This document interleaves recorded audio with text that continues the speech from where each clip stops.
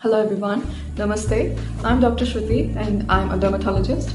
Today I'm going to talk about acne and how to cope with it during this time of COVID crisis.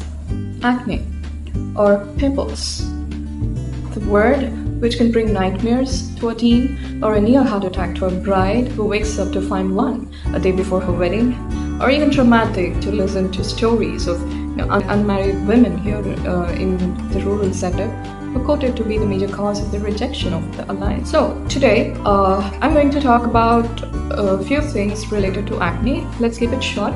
We'll go with the myths and facts about acne and the causes of acne and how to prevent it and all that you need to know during this time of crisis. Coming to the myths and facts about acne, one medication suits all. It's not like one size fits all, okay? So do not copy or self-prescribe your friends or brothers or sisters' prescription, because each skin is different and the kind of acne that you get, the eruption pattern and the cause, all these are different on different skins. So even if you are brother and sisters, or even if you are twins, your both skins can't be the same. So never self-prescribe or never copy a prescription and try some other medication which might not be suitable for your skin.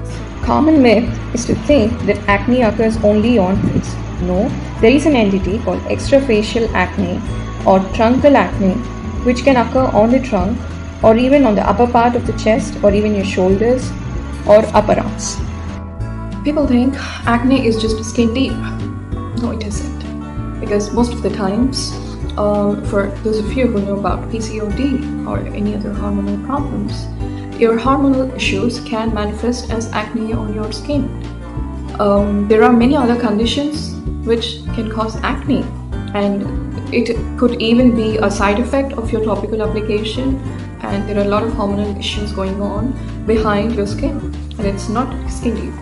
Okay, so you need to tackle it from inside and outside to have a clear skin. So now coming to the causative agents.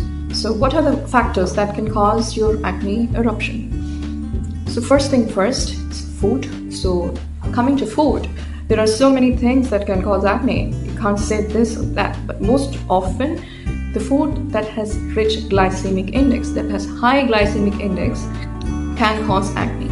So like dairy products or sugars like in sweets, or even oily food like ice creams, even that has sugars. So ice creams and chocolates, all these can be causative agents. And another most common one is Coke, that is carbonated drinks, Coke or Thumbs Up or Pepsi or whatever. So all these can cause acne. And coming to the hormonal issues, there are so many hormonal problems which are related to acne. The most common one is PCOD, and the other reasons are like clogged pores due to pollution and makeup. So it's all related to the external factors like dust. But I don't think you're going to have this problem now because you're sitting at home, keeping yourself safe. So not going out, so no pollution, just home food and home air. So I don't think this is going to be a major problem now. As we've seen the causative factors, so now let's see how to battle it out at home. So let's divide it into internal and external ways, okay? So what are the external ways? Hygiene plays a major role. We need to change pillow covers regularly and use fresh face towels every day, and you need to remove your makeup properly with a proper remover and toner, and follow a gentle cleansing routine regularly, like twice daily, and do apply the medication that was prescribed to you before the lockdown. Since we Indians are fond of home remedies, let's see what all ingredients can be helpful for acne-prone skin. And before using any of these, don't forget to do a patch test first. Try to include these in your uttans or masks or packs or whatever that you're trying to make. Lemon juice, the first thing, it is very helpful for post-acne blemishes, open pores, scars and tan.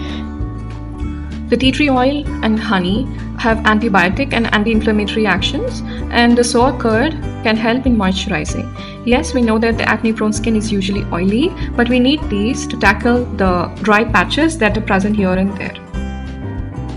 Let's see the things that we really need to avoid.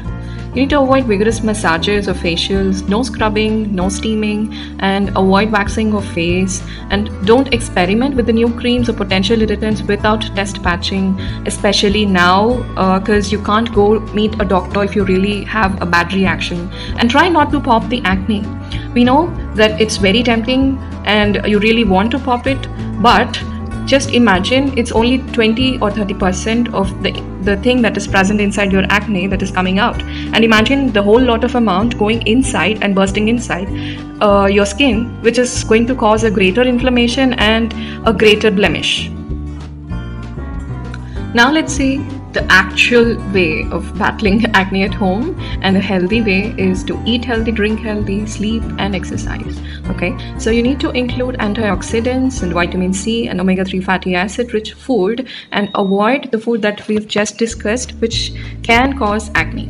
Okay, and drink plenty of water and do stay hydrated, and never miss out on your beauty sleep. Sleep for 7 to 8 hours a day. And exercise is a beautiful natural way of getting your hormones on track.